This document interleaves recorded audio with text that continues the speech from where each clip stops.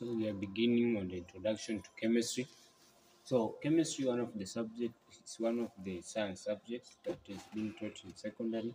Remember, at a primary level, we learned about science in general, but now when we are moving from primary now to high school or secondary school, we are coming now to the science that we learned at a primary level now is being divided into three subjects.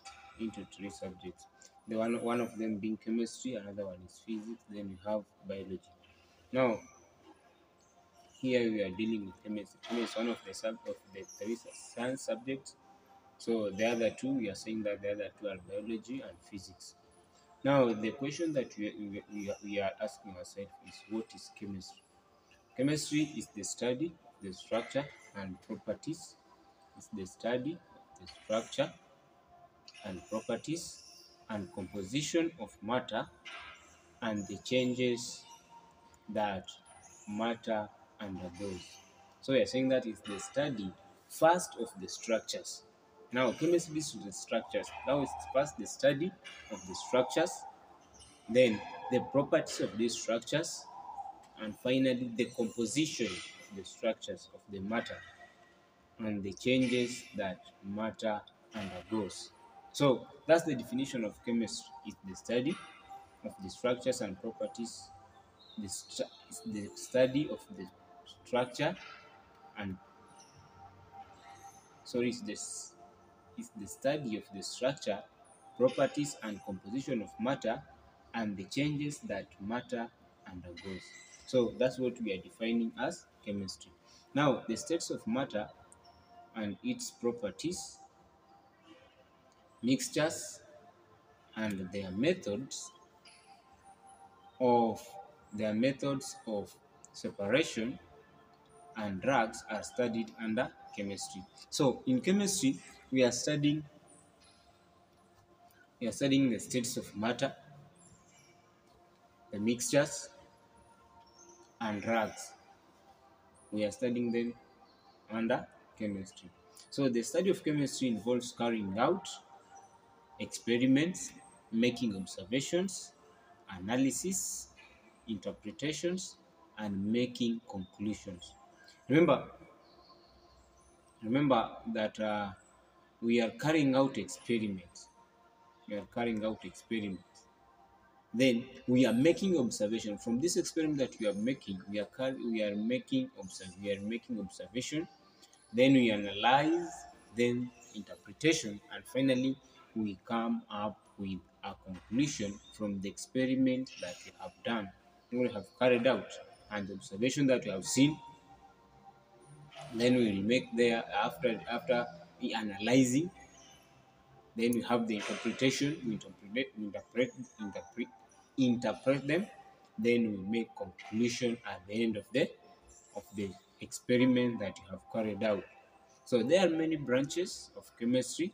The five main branches are, so like in other subjects, also in chemistry we have branches. So there are many branches of chemistry. So the five main branches are considered to be, first is organic chemistry. Organic chemistry. Like now, when we'll be proceeding to a higher level to undertake chemistry as a course now, you'll find out that these branches that we're studying here as branches, now we will study them as a unit. We study them as a unit. So the first branch is organic chemistry. The second one is inorganic chemistry. The second one is inorganic chemistry. Then you have analytical chemistry. We have physical chemistry. And then finally we have the biochemistry.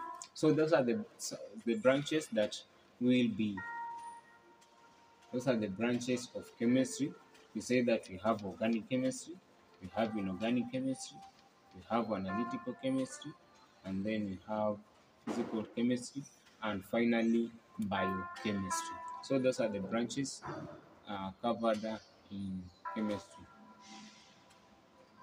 So Like also in primary, we cover topics covered in primary science which are studied under chemistry include. So now we say that in primary we studied chemistry as a general. We studied science as a general. We had biology in that science that we studied. We had chemistry. We also had physics. Now let's look at the topics that we covered in primary that are now are covered under chemistry. Topics covered in primary and now they are covered under chemistry. So they include properties of matter, mixtures and method of separation, drugs and pollution. So those are the some of the topics that we covered in primary that are under chemistry. So first we are saying that we have mixture and methods of separation, mixtures and methods of separation. Then you have drugs and pollution. So those are some of the topics that we covered in primary under the general science. Now, here in high school or in secondary level, we are covering them under chemistry.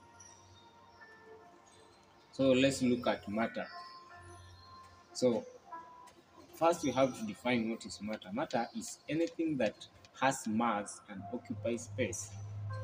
Matter is anything that has mass and occupies space. Matter exists in three states.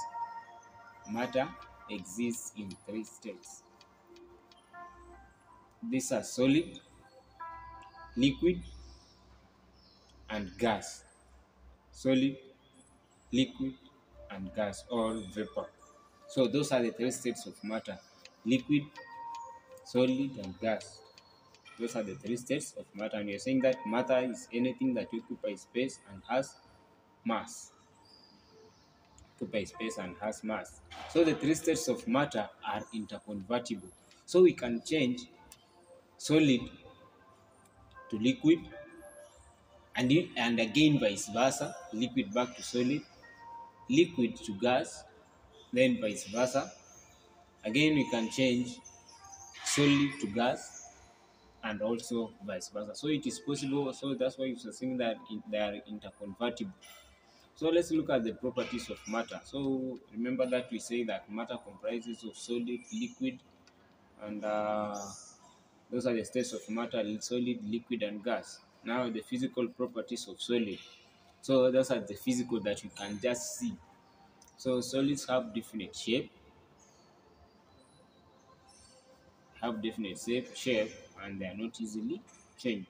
So solids have definite mass and volume. They have definite shape, definite mass, and volume. Now, mass is a measure of the amount of matter in a substance, and volume is the space occupied by the substance. So now we are saying that mass is the measure of the amount of matter in a substance, and the volume is the space occupied by a substance. Now, the space that now this solid that is occupying is what we are referring to as the volume, and mass is the measure of the amount of the matter in a substance. Now, the measure of the amount of the matter in a substance. And then let's look at different sizes of. So different sizes of the same substance contain different amount of matter. So I say different sizes of the same substance, different sizes. For example, let's take an example of a stone. We have different sizes of stones. So we are saying that different sizes of the same, because stones are the same, so different sizes of the substance contain different amount of matter, and therefore have different masses, because you can see that when you want to throw a stone, you will pick one that is somehow smaller, meaning that it has a smaller amount of the matter you need, so that you can be able to pick. Then let's compare a stone that you can throw and the one that it's used in building. You'll see that the one is used in building has a, a greater mass or a bigger mass compared to the one that you can just pick and throw, but they have same substance. But now the size the size is different. So different sizes of the same substance contain different amount of matter and therefore have different masses. The matter in them, they will, when you compare the size, you will find that the matter in them is different. But now the substance is the same type of the substance, but now the amount. When a solid is put in water, the water level rises. When water is in a glass, let's say halfway, the water is in a glass halfway, and then you place a stone in that glass, you will realize that there is a rise in the volume of the water. Now, the difference between the new the new volume and the initial volume is what now becomes the volume of this solid. Now becomes the volume of this solid, because there is a rise, because we have added something inside the glass that already had water, but now the volume of it has increased. So when a solid is put in water, the level rises. So the rise, we are saying that the rise in water level represents the volume of the solid, represents the volume of the solid. So that's the easiest way we can measure the volume of a solid. That's the easiest way you can measure the volume of a solid. Now the physical properties of liquid. So liquids have definite mass and volume, but take the shape of the container in which they are placed due to their ability to flow. So many of the liquids, you find that many of the liquids, they can flow. So they have definite shape. They have definite volume and definite mass, but they'll take the shape of the container in which they are placed in. They take the shape of the container in which they are placed in. So that's why we are saying that liquids have definite mass and volume, but they'll take the shape of the container they are placed in. They take the shape of the container they are placed in due to the ability to flow. And then the third state of matter is gas. Now the physical properties of gas has a definite mass, but do not have definite volume or shape. Definite volume or shape. They can therefore be compressed to occupy small spaces and also expanded. Small spaces and also expanded. An example is, for example, when you want to inflate a balloon, Remember, balloon is just small in size, but now we are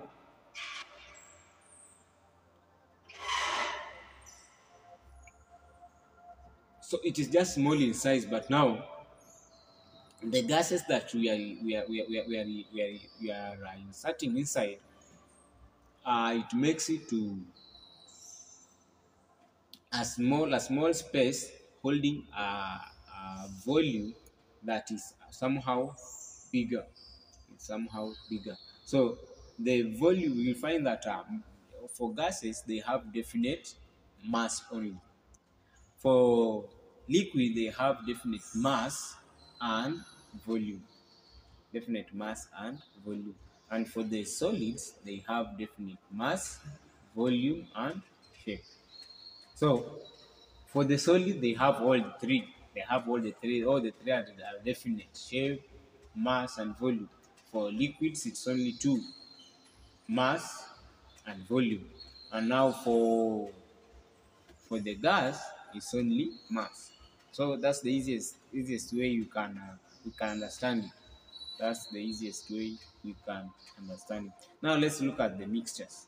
We say that it's one of the topics that we learned at primary level, and is being covered in chemistry. Now, mixture is found either as pure substance, matter is found either as pure substances or mixtures. So, matter can either be pure substance or or mixtures Now, a pure substance is one that consists of only one type of matter. It's one that is only composed of only one type of matter. For example, when you just have one type of liquid, that's a pure substance. That's a pure substance. That is a pure substance. But now, when we mix different types of liquids, it will now be a mixture. So a mixture consists of two or more. It is either two or more. So a mixture consists of two or more substances mixed together, and in which the individual component forming the mixture retain their physical and chemical properties. They retain their physical and chemical properties. Now, we are saying that a mixture consists of two or more substances mixed together, and now in which the individual component forming the mixture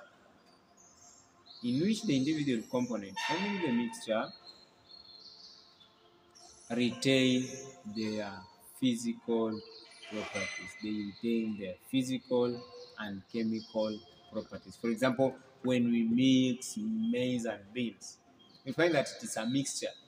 But now, the components making up the mixture, they have retained their physical and chemical properties. They have retained their physical and chemical properties. Now, that is a mixture.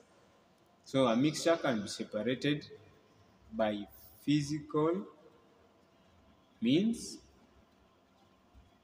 So that's what we have to keep in mind, that a mixture can be separated by physical means, such as winnowing.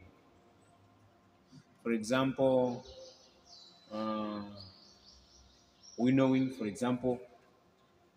you'll find that in most cases, after harvesting of either maize or beans, so after the harvesting them, then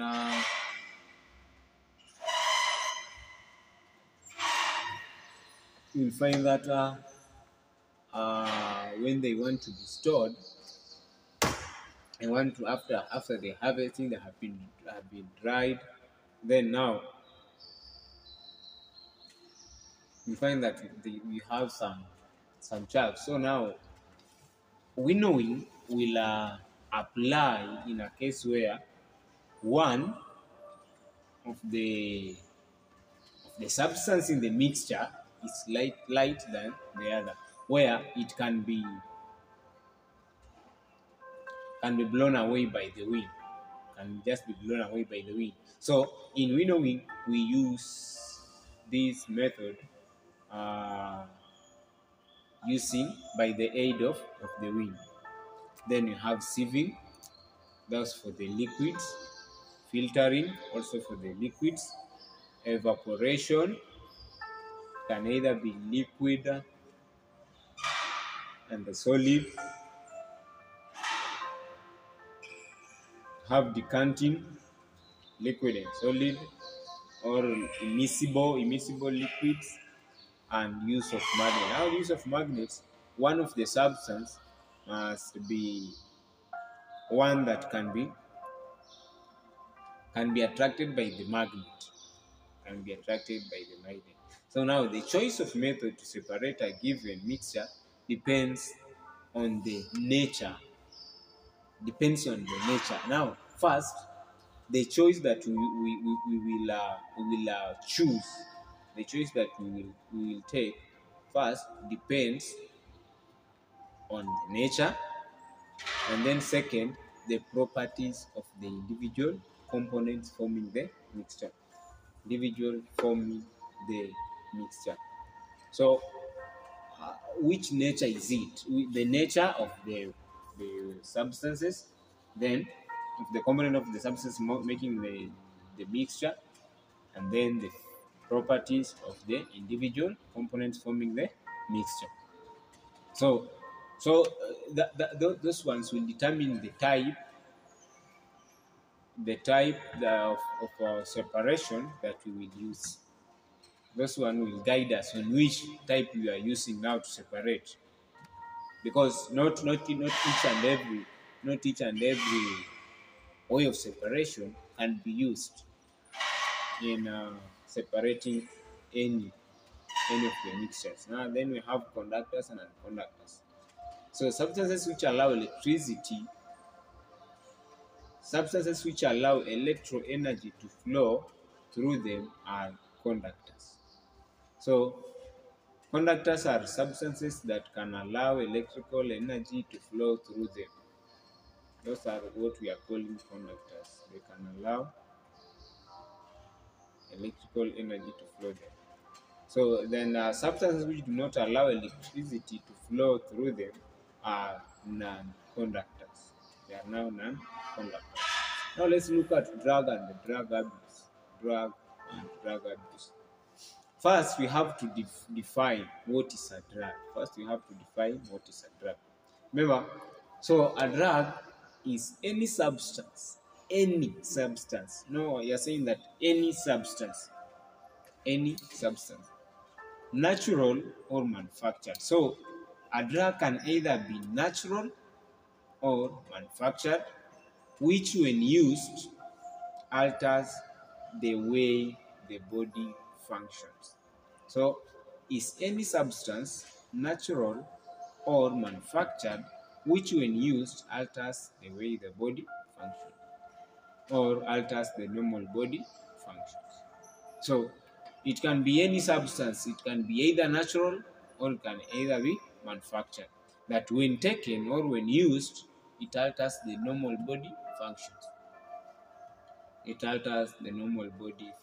So drugs used to treat diseases in human beings and other animals are known as medicine. So all medicines are drugs, but not all drugs are medicines. So the medicines that we take are drugs, but not all drugs are medicine. So just a number of drugs are used as medicine, but not all drugs are medicine. So you see, we are saying that the drugs that we use to treat diseases and in human beings and other animals are known as medicine. So when one is sick, they'll take in a drug that is a medicine. So he said all medicines are drugs, but not all drugs are medicine. So we are saying that medicines are administered by qualified medical officer in specified amount called doses. Now, we do not just take medicine anyhow. We have a way specific amount that we have to take them. So we are calling them. So the medical officers in the specific amount called doses. Now the doses, the amounts in which we take drugs, we take the medicine are called doses. Now the medicine are not just administered by anyone, but by only medical officers. So in case of anything, in case you are feeling unwell, you don't just take any medicine because you are feeling unwell. No, you have to take them via the prescription given by a medical officer. So the written instructions. So after having been given drugs, remember we have some instruction that will be given on how to take them. So the written instructions by a qualified medical officer giving details on the type of drug So first you have to know the type of the drug, then second is how the drug should be used. Now we are calling them prescription. So prescription, so the prescription are the instruction by a qualified medical officer giving details on the type of drugs and how the drug should be used. So that the prescriptions, as you will be told, mm, maybe it is a painkiller, and the way you have to take them, either two in the morning, two tablets in the evening. So those are the prescription. Those are the prescription. So the use of a drug for a purpose other than what it is meant for, or use of overdose or underdose of prescribed drugs constitutes drug abuse. Now, drug abuse is using the drugs for the purpose other than what it is meant for. For the purpose other than what it is meant for. So we are using it in a wrong way. It is either overdose or underdose. So that's what we are referring as drug abuse. Drug abuse. Using a drug for the purpose other than what it's meant for. So it can either be overdose or underdose. So once you are given drug, you have in prescriptions by a qualified medical officer that you have to follow. Once you take either more or less of the prescription, remember that's a drug abuse. That's a drug abuse. That's drug abuse. So drug abuse has harmful effects on the state of the health of the user. So remember, you are either taking too much of what is required, or taking less of what is required of you. And remember, they have side effects on the user. So the harmful effects include, now these are the effects that one may have. One includes stress, have depression, have hallucination, have addiction, and then dependence. Or it may cause, or it may be fatal. We find in other instances that now the effects are fatal. So, and we have drugs that are commonly abused. Now, these drugs are the commonly abused ones. One is tobacco, you have alcohol, you have bang, then you have cat or mira. So we'll find them that these drugs are abused mostly. We have tobacco, alcohol, bang, mira. So we say that it is either manufactured or natural. So harmful effect of smoking tobacco include lung cancer and heart failure. So once you start using tobacco, now the effects are lung cancer and heart failure and heart failure. Then alcohol abuse leads to liver problem. Misuse of bang leads to mental disorder. You find that mm, some mental disorders are due to misuse of bang. Are due to misuse of bang. So prolonged use of mira or cat leads to addiction. That is number one. Then number two, dependence. Then vascular disorders. So you'll find that prolonged use of mira, it will lead to addiction, dependency, and then you have vascular disorders. You have vascular disorders. So just like other subjects, when you study chemistry, you also have the roles of chemistry in the society. Roles of chemistry in the society.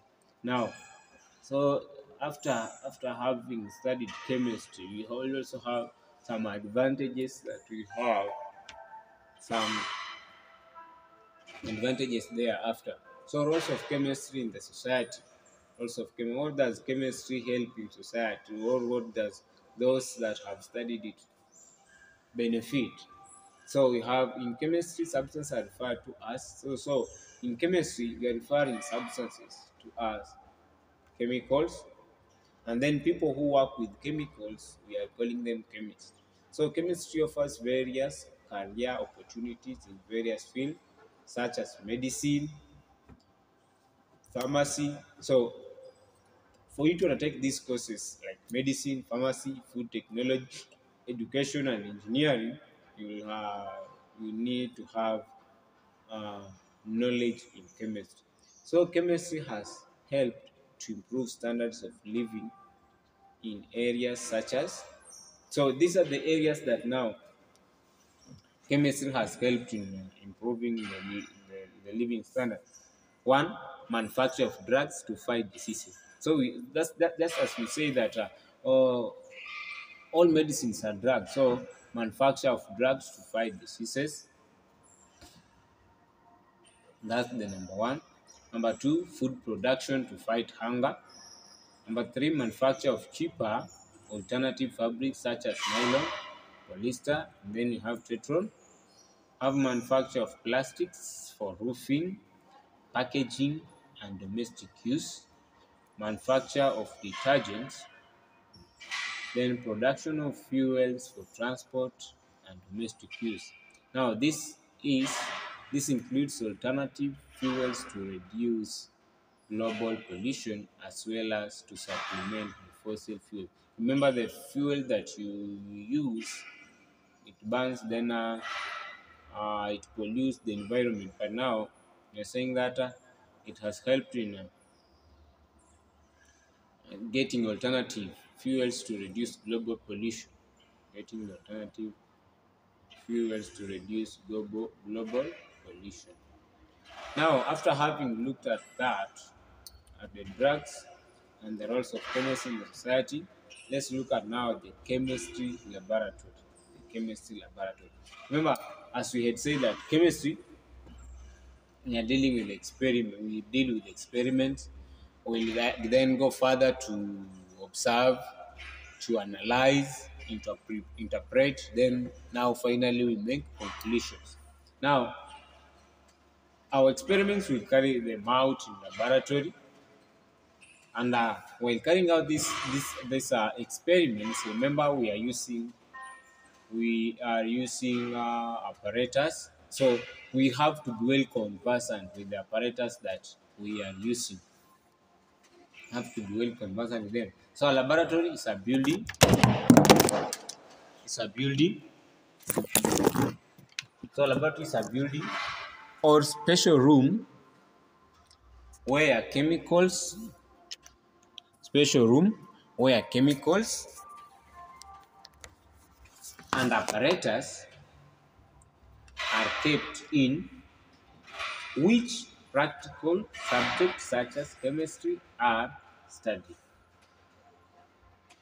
Are studied. So we are saying that laboratory is a building, a building, or a special room. It can either be a building or just a special room where chemical and apparatus are kept.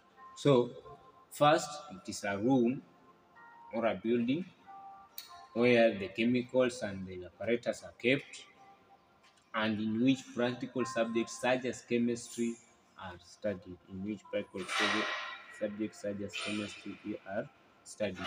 So now, in case of any experiment, we carry them out in a laboratory. Carry them in a laboratory. So, laboratory has some safety, have some rules, like just in any given family or any given home, we have rules that run the home, which are different from other homes. So also in chemistry, in the laboratory, you have rules that you have to follow. So for the smooth running of the experiments while in the laboratory. So safety rules, safety in the laboratory. So since learning chemistry emphasizes on practical, remember we say that it will we have some experiments that we carry out in chemistry. So, since learning chemistry emphasizes on practical work, it is necessary that certain rules are followed to ensure safety in the chemistry laboratory. Now, as we are carrying out this experiment, you also have to be safe. Remember, some of the chemicals are flammable, so we have to have some safety rules. So, other than having those rules, but we have accidents. We have accidents. So the two common causes of accidents in the laboratory are ignorance and carelessness. So we just ignore. We'll find that there are some ignorances to those carrying out the experiment and carelessness. So it will cause accidents. So the cause of the accidents, most common causes are ignorance and carelessness. So accidents are minimized when safety rules are followed. So those are some of the common causes of accidents in the laboratory. Have ignorance and carelessness. You just ignore some things, then you are just careless of other things. So we have rules that we have to follow for us to minimize accidents. So the following are the rules that we have to follow. All chemicals with environmental and health impact must be stored in well-labeled containers with appropriate safety warning symbol clearly visible. So when you buy anything that is packed, when you buy anything that is packed, you'll realize that we have some rules on how to use them, and then warnings on what not to do. Warning on what not to do. So you're saying that all chemicals with the environmental and health impact must be stored. So this is a must thing that has to be done in a laboratory. So you'll find that all chemicals with the environmental and health impact must be stored in a well-labeled containers with appropriate safety warning symbols clearly visible. So they have to be visible. So laboratory safety rules. Number one, never run in the laboratory because you may trip, fall, and injure yourself or other users of the laboratory. So while in the laboratory, you have just to walk slowly while doing everything in the laboratory. Just walk slowly, no running in the laboratory. Number two, never test or eat anything in the laboratory to avoid poisoning. Remember, now in the laboratory we are carrying out experiment. We are not testing. We don't test using the tongue. Don't test using the tongue. So never test or eat anything in the laboratory to avoid poisoning. Then number three, always consult your teacher before trying any experiment to avoid accident. So you can just ignore and say that this has no effect, but what you do, always consult. So label all the chemicals you are using to avoid confusion. We label all the chemicals you are using to avoid confusion. Always use a clean spatula for scooping a substance um, from a container to prevent contamination. Remember now, the when once a spatula is used, then you forget to wash it. Remember the chemicals, there are remains of the chemicals that we had used earlier before. Then again, when you are using the same spatula to scoop substances from a container, another substance now it becomes contaminated.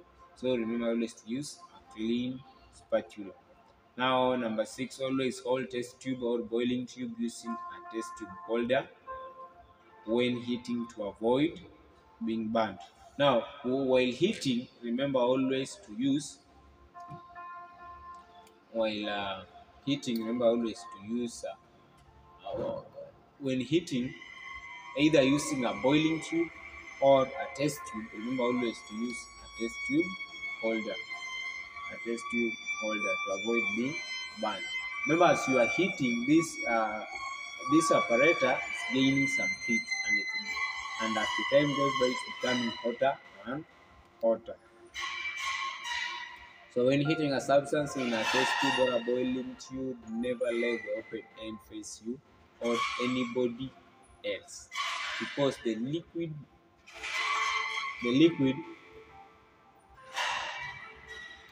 may spurt out and cause injury. The liquid may spurt out and cause injury. Remember now, when you are heating anything in a test tube or a boiling tube, the open end doesn't have to face anyone. Remember, some chemicals will spurt out as they are heating. So you don't have the open end has not to face anyone. Never look directly into flasks and test tubes where reactions are taking place, because the chemical may spurt also into your eyes and cause injuries.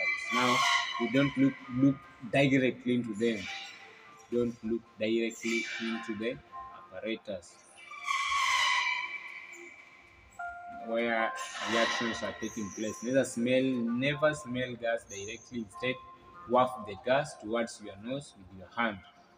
Waft the gas towards your nose with your hand. Now, experiments in which poisonous gases are produced must be carried out in fume, cupboard, or outdoors. So we have some experiments. We have some experiments that they cannot be carried out in a. So we are saying that the experiments in which poisonous. So you have some experiments where there is a production of some poisonous gases. So we are saying that such they have to be carried out either in fume cupboard or outdoors. So always keep flammable substances away. Keep always flammable substances away, because they easily catch fire. Because they easily catch fire. So always keep flammable substances away from flames, because they easily catch fire. So you will find that they'll be labeled flammable. All substances that you know that they have been labeled flammable, always keep them far away from fire, because they easily catch the fire. Report any accident to the teacher or the laboratory technician immediately for necessary action. You'll find that something has happened now. The students have become afraid to tell the teacher, but you have to tell the teacher or the laboratory technician so that the necessary action can be taken. In case of a serious accident such as fire, calmly walk out. Do not scramble for the exit. Doing so will hinder easy escape. Now, for example, in case of fire and then everybody is running up and down, you'll find that it will hinder easy escape. Because everybody is scrambling for the exit. But when you calmly walk out of it, you'll find out that all the students or all those lab users will find their way out unharmed. Always extinguish flames that are not in use to avoid accident. Always exit flames.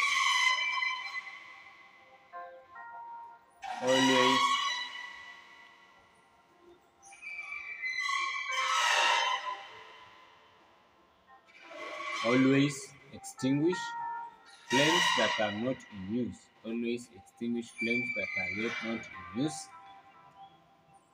to avoid accident and minimize fuel wastage. For example, now after you have used a flame, remember to put it off. Remember it is using the fuel. So one thing we are also avoiding minimizing wastage and and also we are avoiding accident. We are also avoiding accident. So always after using a flame, you have to put it, you have to extinguish it. If a chemical gets on your skin or on in your mouth, with a lot of rinse it immediately with a lot of clean water. So you have to rinse once your skin comes into contact with chemical, rinse it immediately with a lot of water, not just water but clean water. Chemicals already used must always be disposed of safely to avoid contamination. So after using any chemical, dispose it off safely to avoid contamination. Once they come into contact with the one that has not been used, remember now we are now contaminating them, and that's a waste. So always work on a clean bench, clean all the pieces of apparatus used, and store them at the end of each experiment. Remember, after every experiment, or before any experiment, remember to clean the bench that you want to use. All the pieces of apparatus after using now, you have to clean them and also clean the bench to leave them clean.